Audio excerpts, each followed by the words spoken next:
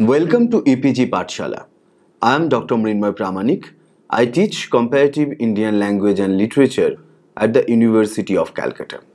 Today, we will discuss a module which is prepared by Sanchoita Pal Chakraborty, Bankura University, and the module is on Australian play by a writer of European descent, David Williamson, and his play Don's Party 1971. In this module, we will briefly introduce the plays by the writers of European descent. Then we will discuss about David Williamson as an Australian playwright of European descent, and we will discuss on the David Williamson's famous play Don's Party, which was published in 1971, and we will analyze the dramatic style of David Williamson.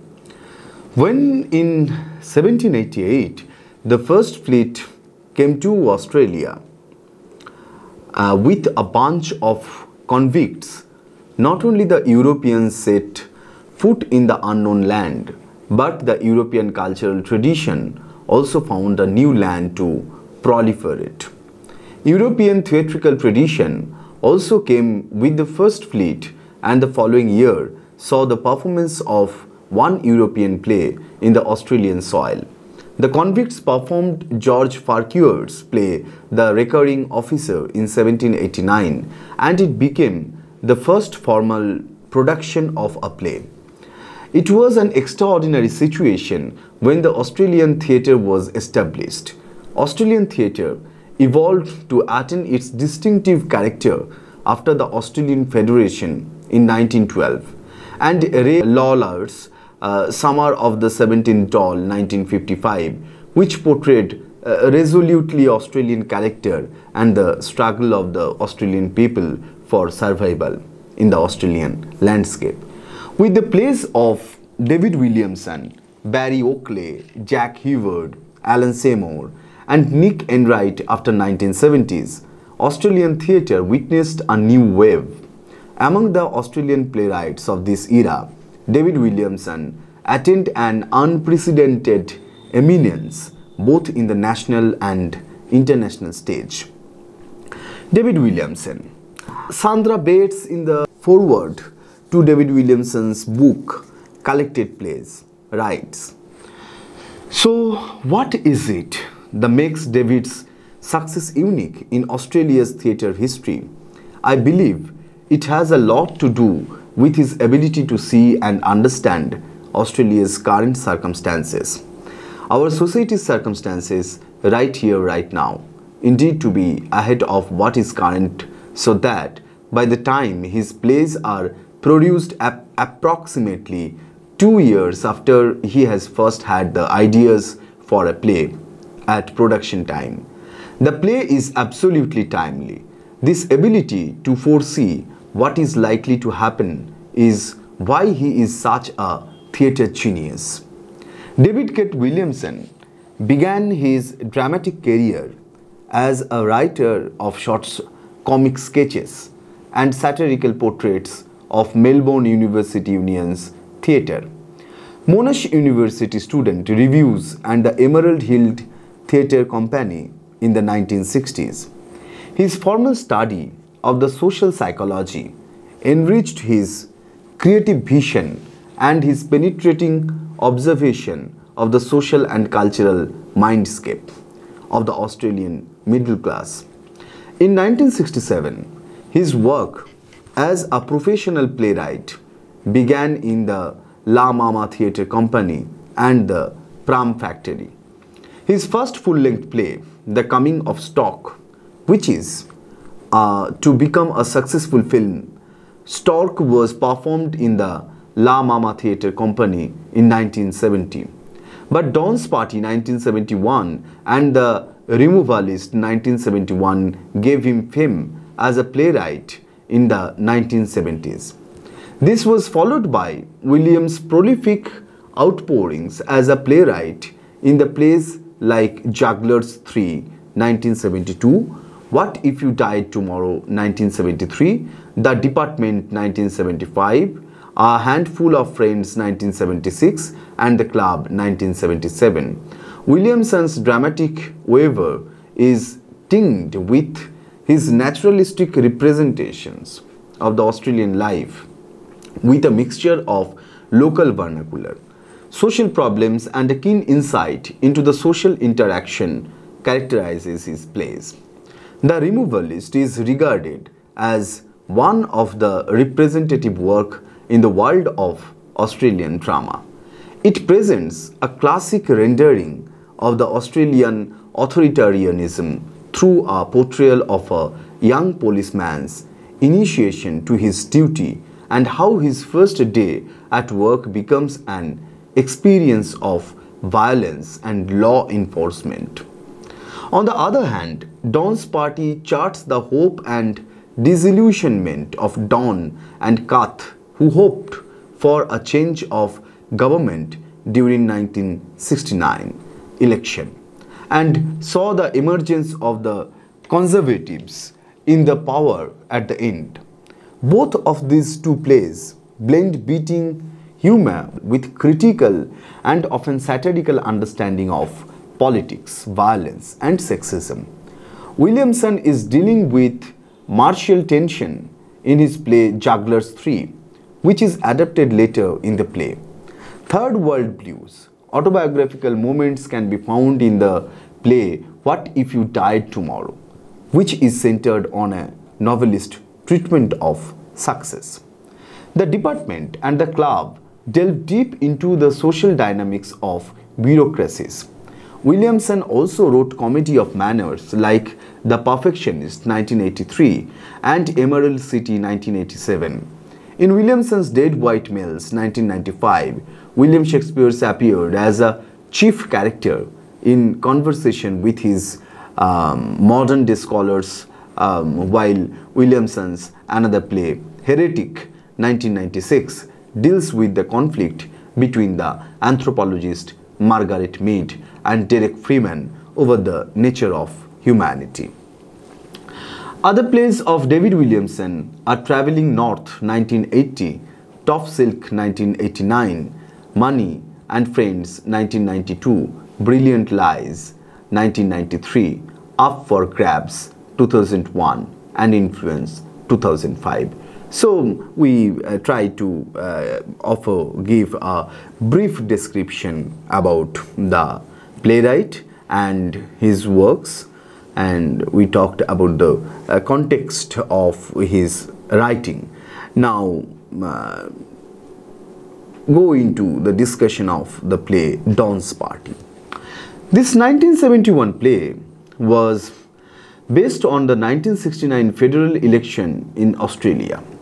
The political event is used to trigger off a detailed commentary on the hopes and disappointment, party and pain of group of men and women finally ends in the emergence not only of the Liberal Party as the victorious one, but also in the rise of the conservative social and ethical values.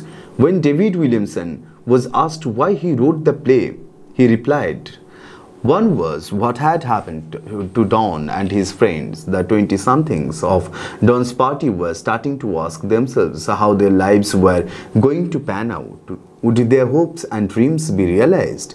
40 years later, they know exactly how things have panned out. Who has succeeded and who has failed, and what criteria do we use to evaluate such questions in any case? Secondly, what has happened to Australia politically and socially in the intervening years? How has the landscape changed? Unquote. So, this is the context and the political environment through which the theme, the whole narrative of this play will emerge. The plot of the play. Don Anderson throws a party on the night of the federal election in 1969. He is an Australian Labour Party supporter. The play is set in suburban Melbourne, where Don is living with his wife, Kath, and his baby son. The party is thrown in anticipating the win of the Australian Labour Party, without the consent of Don's wife, Kath, who eventually has to be engaged in hosting the party. The guest in the party includes Don's university mentor, Mal, and his unhappy wife, Jenny. Kule, who is sex-obsessed and a womanizer, along with his present teenager girlfriend, Susan.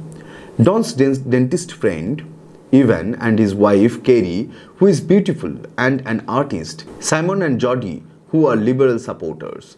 The participants in the party are allegedly there to watch the vote counting in the television, but their real purpose is to indulge in drinking, in expressing resentments against each other, exposing their midlife crisis, engaging into obscene sexual affairs while their women partners are gathering in the lounge room to talk about their children and their unsatisfactory sex lives. With the gradual movement of the play, it becomes clear to Don and his guest that the Labour Party is not winning, and it caused dismay to the guest as most of them are supporting the Labour Party. They engaged in sly, verbal attacks on each other after few pegs of drinks and drowned themselves in sexual obscenity, disappointments in life, and disrespect for their women. The women, on the other hand, expressed their utter dismay in their male companions' treatment and shared their tales of suffering. The disillusionment take the center stage in the lives of Dunn and his companions in the party when the election night ends with the news of win of the Liberal Party, bringing in the conservatism in the political and social landscape of Australia. So this whole political environment has been constructed, and the political environment and the relation between the politics and society and politics and individual is described in the plot, narrativized in the plot. The Don's party has the primary effect of an exhilarating frankness ending up in drunken melancholy, where the financial failure, sexual lewdness, secret behaviors of Don's guest in his party are exposed. David Williamson brings the culture of English drawing room comedy in Don's party with the blending of the vernacular Australian. While talking about Don's party, he comments, Australia's chauvinism, materialism, conservatism, and its suburban conformity were put under the microscope. But even as I saw savaging such tendencies in plays such as Don's Party, it was apparent to me and to audiences that I found my country entering as well as horrific. Our black sardonic humor, or our energy, our directness, and our hatred of pretentiousness. The title is interesting and double-edged. The title Don's Party suggests the party which Don Henderson supported and which he had thought would win the election. It is the Australian Labour Party. On the other hand, the title of the play points out towards the focal event of the play, the party, which is hosted by Don and his wife, Kath, on the 1969 election night. Thus, the word party has a double meaning here, indicating both to a political party and a get-together, and how this get-together is influenced with the activities of the political party, the Labour Party, and the other political parties, and the whole election affair is vividly described or narrativized in this play. The Australianness, also one of the crucial theme which is expressed, which is presented through this play. As David Williamson told in one of his lectures, I have realized I have been looking into this issue all of my life as one of a group of young playwrights who came to prominence in the early 70s. Our group mission, insofar as we articulated it, was to investigate the Australian identity. One thing is prominent in the play. Don's Party is the unmistakable Australianness. The frustrated young professional who are represented in the play can be sympathized by the young readers and the audience as the essential trappings of the Australian middle class party are presented in the play, such as the beer, the homemade pizza, the twisties, the bawdy jokes cracked on by the men, the women gossiping about their martial and sexual life, and the whole affair ending in drunken argument. He brings together 11 representatives of a particular section of Australia in the election night party and then making them indulge in boisterous drunkenness, sexual licentiousness, and hopeless melancholy. Williamson represents a certain segment of Australian mindscape with which the Australian audience can identify.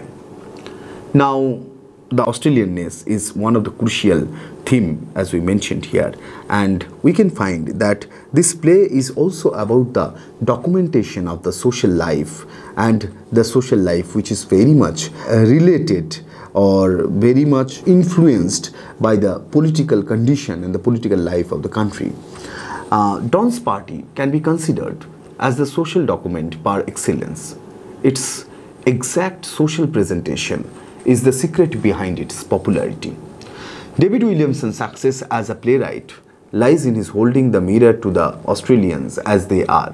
As Catherine Brisbane wrote in her review of Don's Party that the play is a study of inertia, and she adds, but it is the familiarity of the characters that startles and captures the audience, not any dramatic contrivance by the writer. The shock of familiarity is still a novelty on our stages. The confessional mode in the representation of the dramatic narrative captures the sympathetic identification between the characters and the audience. This sense of familiarity simultaneously celebrates the Australian spirit of resilience and vulgarity, struggle and failings, while coping up with the larger social life. Thus, the emotional involvement is unavoidable, while the play also offers a comical critique of the foibles of the characters. Exposure of pretensions. So after social life, the documentation of social life and the Australianness, let us talk about the pretensions of ambitions, and the exposure of these pretensions are one of the central themes the play is revolving around. How the pretensions of youth are flouted, and how the disappointments of the middle life take the place of the ambitious youth remain at the heart of the play. Don's ambition of becoming a novelist is frustrated. The political ambition of his university mentor, Mal, is reduced to being an armchair critic. Now, we can find naturalism is also one of the themes of this play. The play's frankness owes to the naturalistic representation of the characters and the actions. Williamson is fond of writing a kind of journalistic drama where he concentrates on depicting the details of behaviors and actions and to underline the hidden meanings of the words of the mouth. His naturalism often tends to paint the vulgarity of the social scene, but Don's Party becomes so lovable as a play for its naturalistic representation of what happens in a party, which begins with expected sociable gestures, but with the flow of the wine and beers ends up in drunken melancholy and exposure of follies and failures. H.G. Kippax, in his review of Don's Party in the Sydney Morning Herald, comments in reference to David Williamson's use of naturalism. The dart is defensible in the second place because it is Mr. Williamson's running metaphor for violence, not the overt physical violence of the removalist, but the inner festering violence of failed, frustrated, unhappy people. It is defensible finally because it is very, very funny. Now, let us talk about the characters or characterization of the play. The characterization of the play weaves the social picture in perfect tandem with the real social classes in the Australian society. The characters are representatives of the young professionals, the teachers, the psychologists, the artists, who are often called the sons of ochre. They have money, social status, and share their own political ideas, but they have also the capacity to be reduced to the Australian vulgarity in their drunkenness. Williamson does not resort to satire to present his characters plagued with multiple obsessions and hypocrisies. Rather, he chooses to be compassionate in his characterization, as Catherine Brisbane notes in her review of Don's Party. The voting counts, which crackle from the television throughout the evening, capture in a single image the author's compassionate view of these friends. He shares with them their hopes, their fiery facade, their faded radicalism. The central character of the play, whose political views about the Labour Party and his throwing a party anticipating the victory of the Labour Party in the 1969 federal election, is the cornerstone of the play.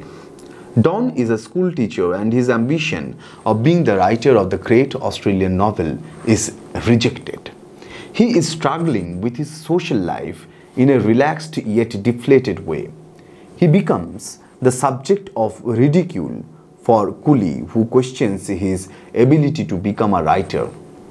Don's university mentor Mal boasts of his great political ideals, but he is the one who has compromised his political ideology a lot.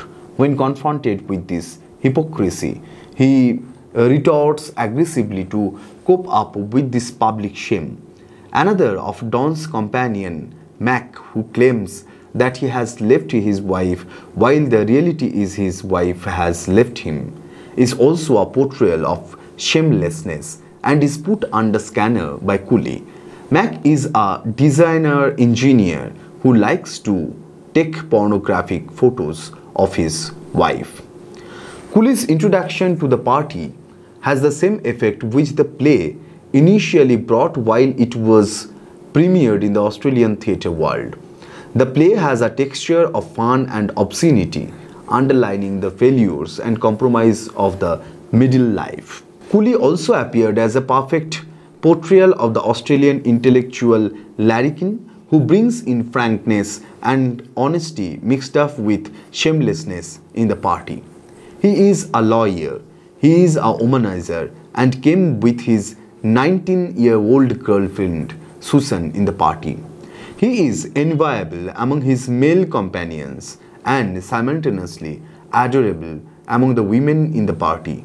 He is a happy-go-lucky person who is a protagonist in his own way, though the play is named after Don Henderson. The representation of the women characters in the play apparently seems to misanthropic by some critics, but Williamson defends his presentation on the ground that this was the reality of the women's condition in Australia in 1969, as the women did not have their own voice and were dominated by the patriarchy of their husbands and male partners. Though we can find the women's perspective to the Australian male world when they are found to indulge in their shared sufferings. The structure of the play. The play is structured or presented in a way so that it seems the movement and actions of the play are spontaneous and open-ended. In this perspective, the play has not any formal plot with a clear beginning, middle and end. Rather, a careful study of the play traces an emotional pattern which is represented in the delineation of the hopes and ambitions of the young professionals and the subsequent disappointments. This pattern of raising hopes and suffering disappointments are played out at every level. From the political perspective, the play begins with the anticipation of the victory of the Labour Party, which is frustrated when it becomes clear that it is the Liberal Party which is gaining the majority. In the lives of the characters, each of them has their own individual ambition to gain fame and finance, which gets thwarted in their middle life. Even in the party, the sexual advances of the men towards the women are not finally fulfilled. Therefore, the disillusionment played out at every micro and macro levels of the drama create a gloomy atmosphere. But depression is relieved often as it is presented in the frame of humor. The comic feeling of the play is oozed out through the varied foibles and obsessions of the male and female characters. Cooley is the funniest of them all, with his obsessive preoccupations with the fundamentals like fucking and excreting.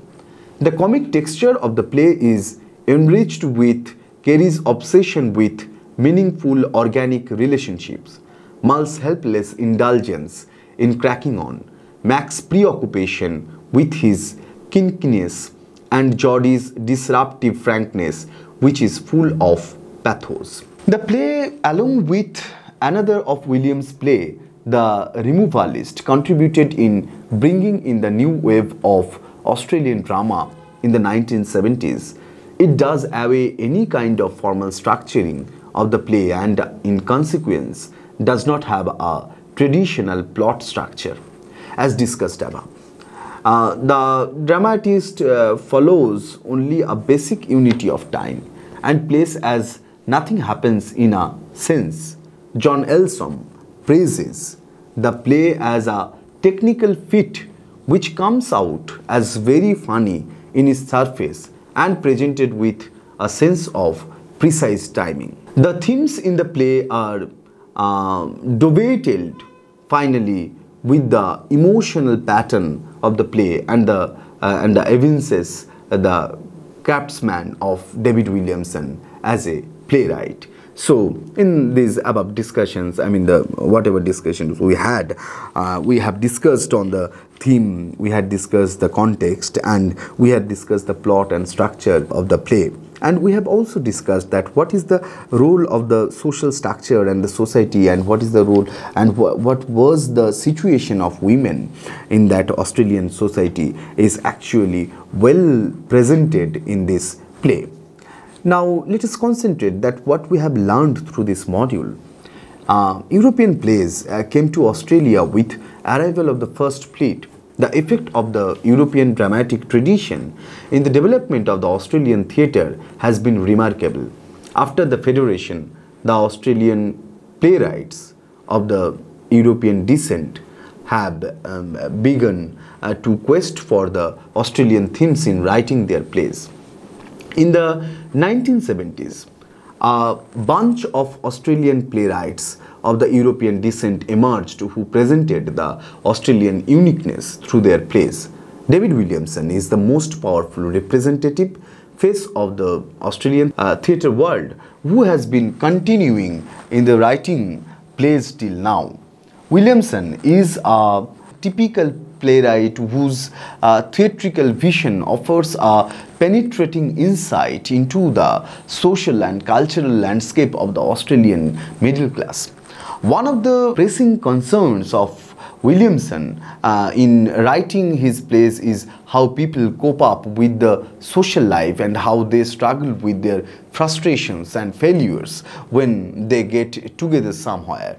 Don's party is no exception in this case. The play set on in 1969 election night has a directly reference to the Australian election of 1969, in which Liberal Party got the victory over the Labour Party. But the focus of the play zooms in more on the party at Don's home, which exposes the social frustration and compromises on the one hand and the struggles to survive to the expectation of the public life on the other. The drunken ribaldry, sexual licentiousness and social vulgarity expose the dark sides of the Australian middle class life. In a maximum of humor and pathos, comedy and confession, the play represents the Australian life in the 1970s. The play is one of the representative productions in David Williamson's Weber. For further reading, you can see the reference and furthermore list and the links provided here, and for self-assessment, you can find the self-assessment file provided here. Thank you.